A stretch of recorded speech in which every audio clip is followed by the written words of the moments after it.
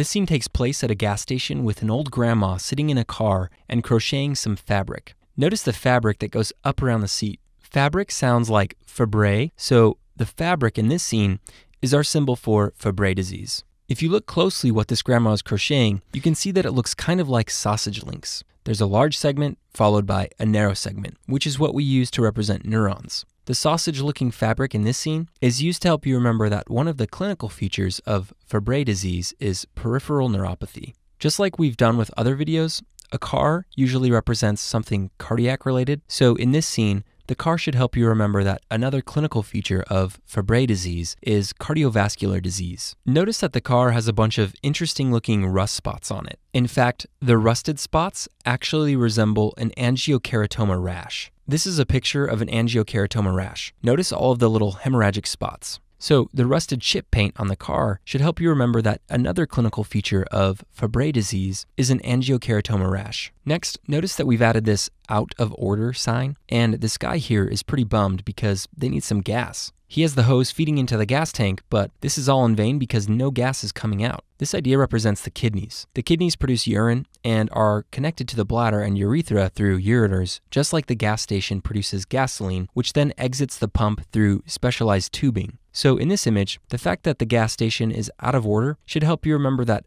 a clinical feature of Fabry disease is progressive renal failure.